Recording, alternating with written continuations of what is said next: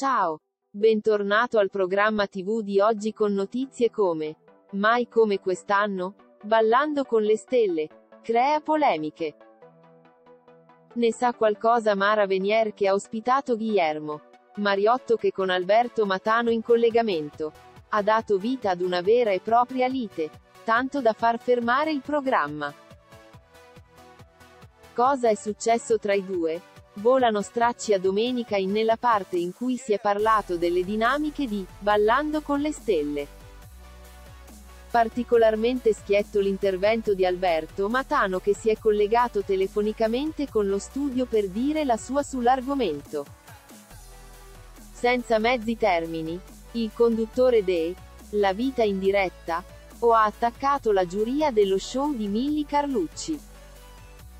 Guillermo Mariotto, tra gli ospiti del salotto della Venier, ha risposto, dando dell'ipocrita a Matano. Non solo, è pur scoppiato un curioso caso relativo alle sigarette. Secondo lo stilista venezuelano, il giornalista in più occasioni gli avrebbe chiesto delle sigarette.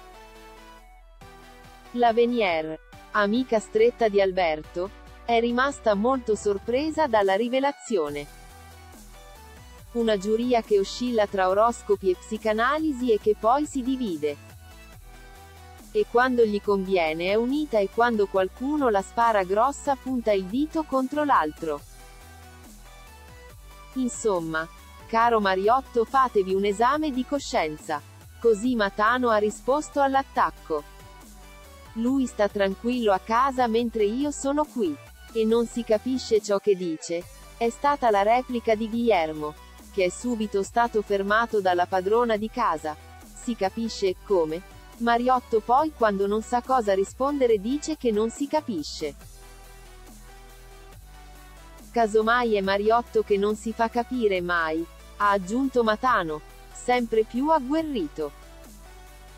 A questo punto lo stilista ha dato dell'ipocrita al conduttore de La Vita in diretta. Lui è ipocrita. Dopo che mi attacca Ballando mi dice: andiamo a fumare fuori al balcone. Mara è rimasta sbalordita. Ma Alberto non fuma. Sbalordito pur Mariotto. Ma mi scrocca le sigarette.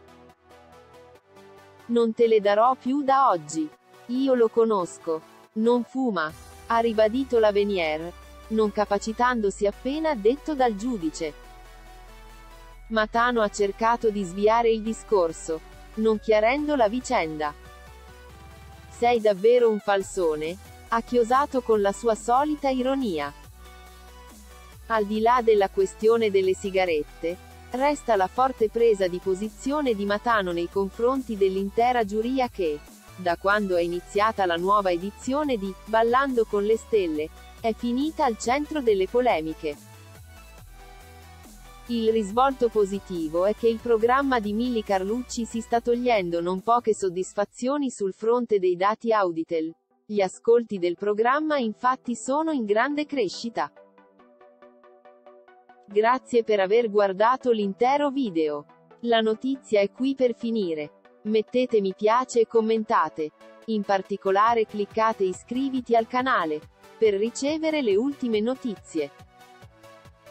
Ciao e ci vediamo nei prossimi video.